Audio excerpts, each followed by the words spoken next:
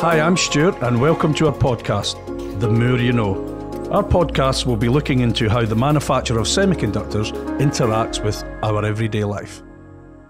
So welcome to the Edwards podcast, The More You Know. My name's Stuart and today we have got a very special guest joining the podcast. Kate, maybe you could introduce yourself.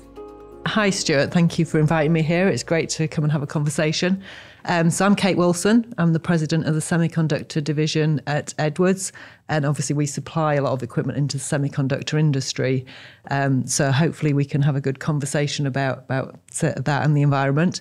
I've worked for Edwards for 27 years, so a lot of experience through all of the semiconductor industry, working in the UK, in California for 17 years and Korea for a couple of years. So I've had a lot of global experience with all of our customers. And it's a fascinating industry, very exciting, but I am a bit concerned about some of the challenges we've got ahead. So that's a lot of countries you've worked in different places. Are you fluent in Korean? Not quite. But know enough to get by. That's and good. So the semiconductor industry, I've worked in it for a time and you've worked in it for a long time. It just seems to be that it's in the public conscious. Everyone seems to be talking about semiconductors. Why do you think that is?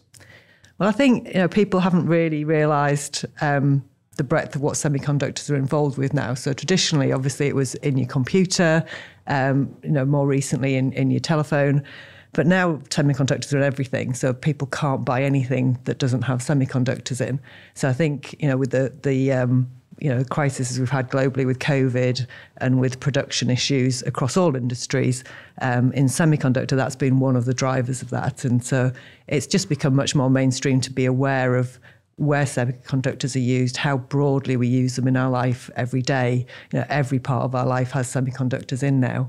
And I think, people seeing that will now, understand that that's actually a critical part of how we interact with the world. Yeah, it seems to be... everyone seems to understand what a microchip. It seems a lot easier now to explain what our jobs are now. With that challenges on that demand, what do you think that impact that has on the environment? Yeah, and I think this is interesting because there's been quite a few high publicity semiconductor applications like server farms, Bitcoin particularly, and the mining there, where semiconductors obviously work on electricity. There's no other way you can run a chip. And as we make more and more and use them in more applications, just that aspect of it means that there's an environmental impact. Also, because of the increased capacity that we're required to manufacture them with the increased usage, we clearly need to make more facilities that make them. They all take power to build, they all take power to operate, as well as water, as well as the gases that are used in that. And we have to be very conscious in the semiconductor industry of how we can ramp that capacity without impacting the environment too much. You talked there a little bit about the challenge of the semiconductor itself faces. Is that we're in that part of that supply chain. Could you maybe explain a little bit more on the specific challenges the semiconductor industries, particularly around their product? We've talked about our scope 1 and 2 with our audience before, but that aspect of the challenges the semiconductor industry has supplying to their customers. Yeah, so I think that there's two real problems that we face in manufacturing semiconductors. So one is the manufacturing process and, where you put your fab, how efficient your chips are, the design as well as the manufacturing process define, to a large extent what the environmental impact of that equipment is. Where we supply into those facilities, clearly we can try and reduce the power, we can reduce the utilities that are required. We can try and make all the equipment more efficient so that we make more chips with less equipment. And we can use things like renewable energy, we can recycle water, we can recycle the process gases that you use. So there's a number of things that we can do within the manufacturing facility to look at reducing the environmental impact of that. And location is one thing because obviously the power production of the country makes a difference in how green a fab can be. I think the challenge that semiconductor has that is less in their control is what happens to their products after that. So they can't control really where the chips go. where does the laptop go that the chip gets installed in, who's building what server farm where. All of those things, you can track some of it reasonably well, but a lot of the product has quite a complex supply chain. Nobody knows where it ends up. And in that case, the semiconductor industry is 100% reliant on the global footprint of electricity production. And so that must vary from different countries, though, does it? So, yeah, so depending which country their chips end up in and which customer in which country, because each customer will have a different footprint. Each region of the US has a different footprint. That'll affect their scope 3 and where their product goes and what the environmental impact of what they produce is. And so, although we can control our manufacturing quite easily, where our products go to, we kind of lose control as we go up the supply chain. And I think, within that, there's no option for semiconductor but to get the grid to be more environmental. And you look at countries like China and Russia, it's much worse to use electricity than it is actually to use natural gas for any sort of, fuel efficiency in terms of global warming potential right now because of the shape of their grids. And unless those countries have a commitment to reduce that, we'll get to the point that we can't actually meet the goals that we need to keep global warming below 2 degrees without changing that and without, potentially limiting the amount of electricity using equipment we put into those countries. So did you think that's why, so there's an accountability the semiconductor industry has to have and is trying to do, but this sounds like it's quite a challenge. They're not going to be able to do it on their own, are they? They have, we've got a certain aspect we supply still into the semiconductor industries, but so how do you meet that challenge? Yeah, and I think it's interesting because, it's an option to sign up to science-based targets, but if we want to keep global warming below 2 degrees, everybody has to sign up. We can't say, semiconductors special and we're important. We don't need to sign up. We have to. And right now that's a real challenge for the semiconductor industry because they can't see how they can control their downstream emissions, where they send the chips to.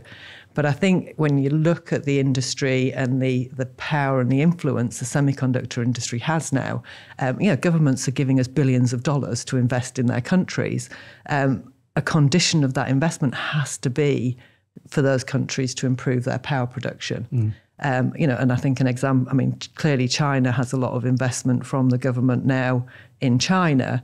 And foreign investors do go into China with their fabs. And so, we need to be saying to that government, Chinese government, we need renewable electricity. You have to make that commitment to make that change within your grid and not just for our company, because that doesn't improve the use of the equipment. It has to be that roadmap for every country to get net zero on their electricity production, because it's fundamental to anyone in semiconductor being able to sign up to science-based targets.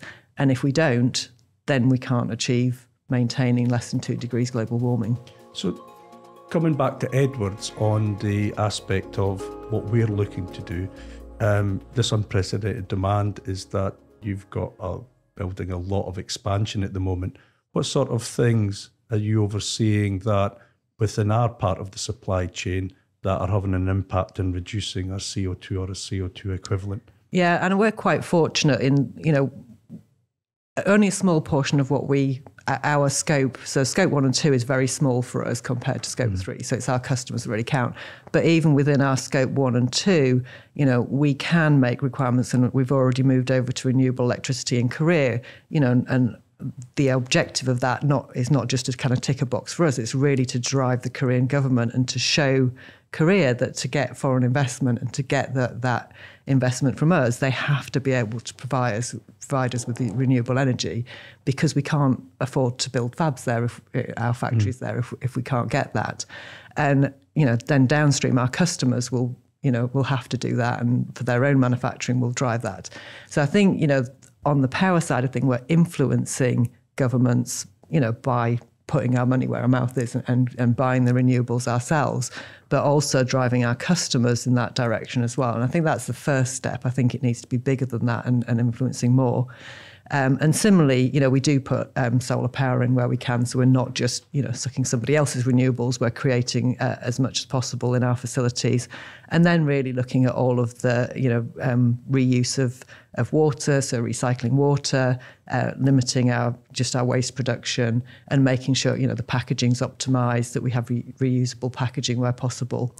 So the other area we're looking at, so one of the big issues we have is transporting goods globally. So, we tend to have a few large factories for efficiency and making sure that we get the quality controls and everything in place that we need. But that means we have to ship things globally. And particularly now, as semiconductors growing, that means there's an awful lot of air freight.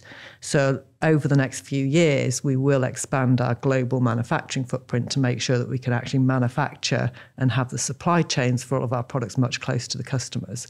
And that will then reduce that scope of transit and transport, both into our company for the supply chain, but also out to our customers. So I think that's the second big area that we can control, very directly ourselves. So on top of that, we really have to go out to our customers and first of all, give them products that require less power. So, fundamentally, we're always going to try and do that.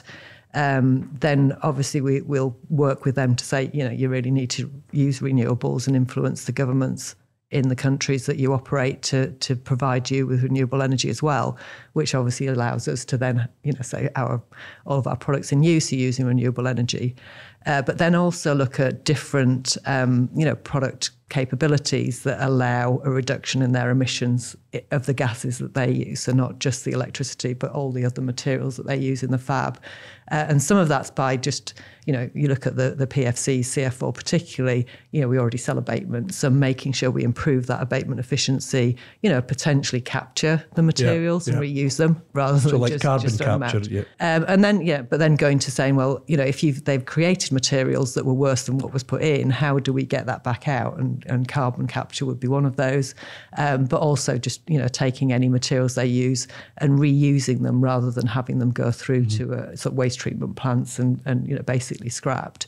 So I think, the first thing we would do obviously is try and use less of everything. Yep. But then if you have to use it, to make sure that it's captured and recycled rather than just, abated and put in the bin. How much do you think the person using the new smartphone, how much do you think they're going to influence all this decision-making process coming through? How much do you think they'll influence that? You're seeing it now, the energy prices are going up and there's a bit of pressure going on to say, we pay, like in the UK, we pay a little bit extra on the renewables. How do you think the consumer at the moment, they're in a difficult position? They've got their new smartphone, their power bills are going up. Yeah. What's your view on the aspect of the renewable extra we pay in our bill? And I think a lot of countries do that. Yeah, and it's interesting because renewables are actually cheaper than fossil fuel production of electricity now. So there's really no excuse to shift, but obviously there's a cost of shifting because we've already got the infrastructure for a lot of fossil fuel power right now. So I do think naturally it will happen just because it's cheaper. So it's more about the capacity of how many solar panels, how many wind farms can we install quickly enough.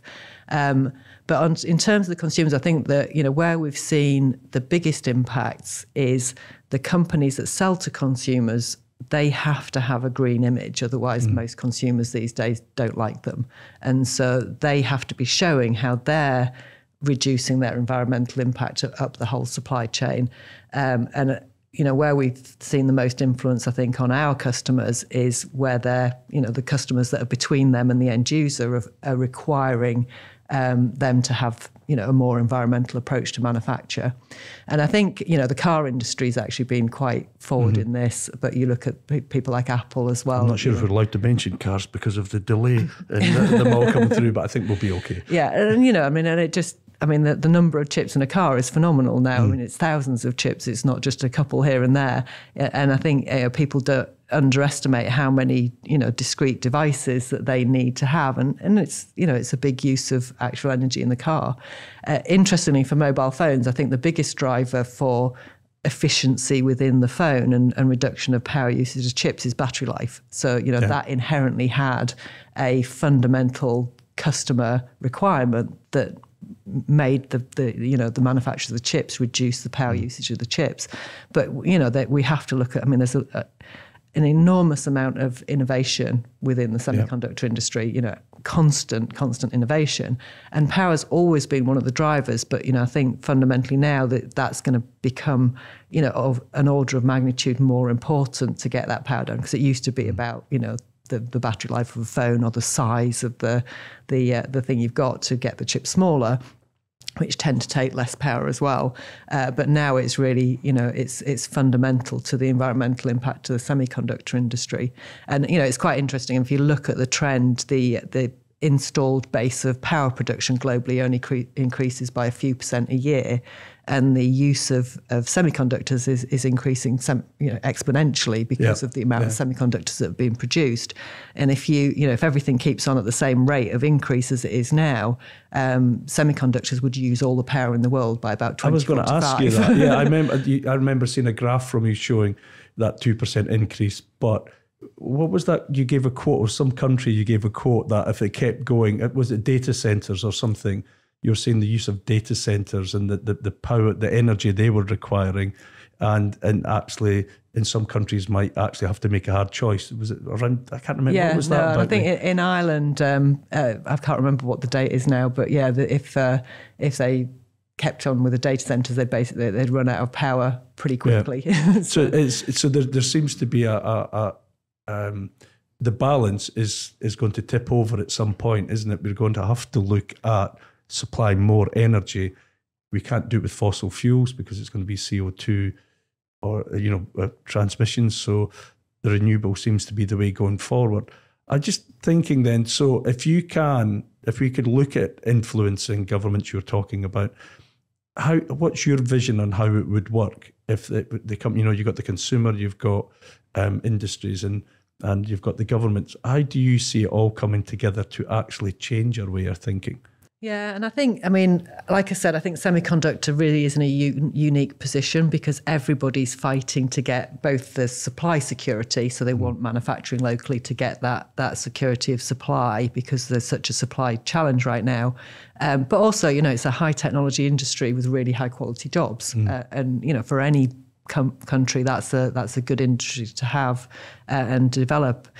So looking at that, you look at Intel investing in Europe, and all the European countries were fighting over who can get Intel to put their fab there. And that's been the same across all the states in the US. While we've looked at TSMC and Samsung and Intel making their choices of new locations there, all of the states are giving all sorts of incentives. So clearly, the semiconductor industry can put fairly significant demands on their investment, and I think we should look at when we're investing, and myself as well. And like I say, one of the decisions I had in building a new factory in Korea, we're just about to double our capacity in Korea. If we hadn't have been able to get renewable energy in Korea, I would have had to think again, because I can't increase my environmental footprint by putting a new factory there if I couldn't have got renewable energy.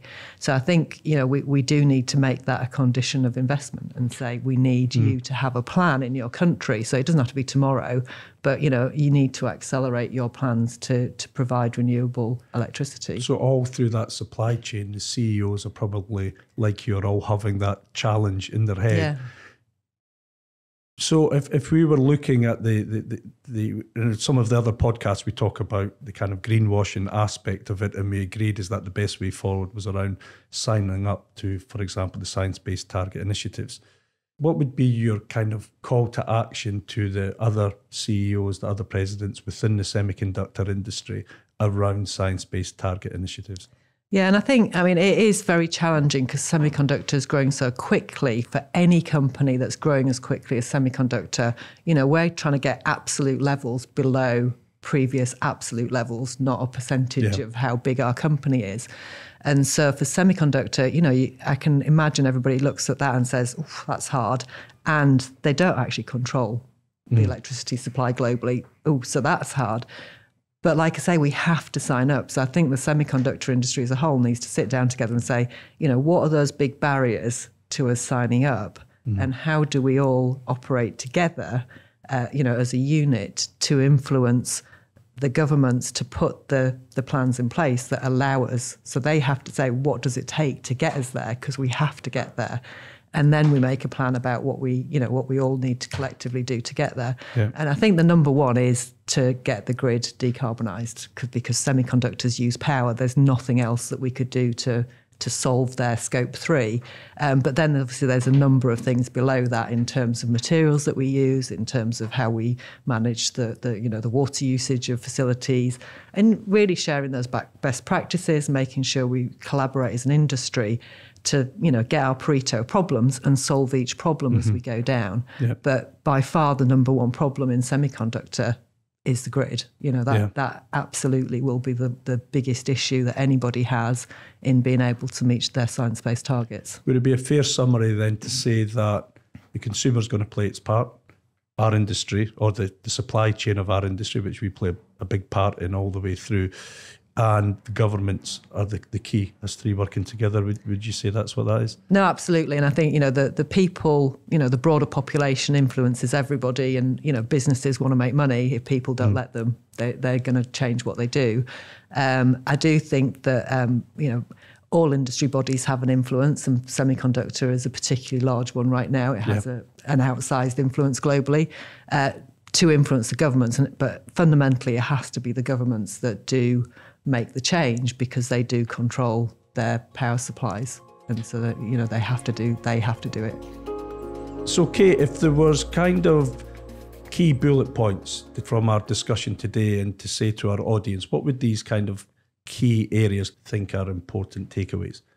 Yeah, and I think that the main thing that we need to pay attention to is, semiconductors are a huge industry. It's growing. It's critical to the development of society and how we live today. But we need to make sure that we enable society growth with an environmental angle as well. And working together as an industry, we need to meet the science-based targets. That is critical to keep global warming below a level that's seen as dangerous. And we've seen some of the consequences of that not happening. So, it's not the future, it is now that we're seeing these issues. So we do really need to collaborate across the industry to make sure that we, clean up our own manufacturing, make sure we're as environmental as possible in how we make the products, but also enable our customers to, reduce the environmental impact as we use them. And to do that, we have to decarbonise the grid. I think that's a great place to stop. So, Kate, this has been really great. This has been really informative, and hopefully for our audience too. Thank you for your insights into our industry and your thoughts on the environment. Well, thank you for having me. And as you can tell, it's something that I've got a lot to say about, and I'm very passionate about. Passion. And hopefully we'll have you again on our podcast soon. Maybe.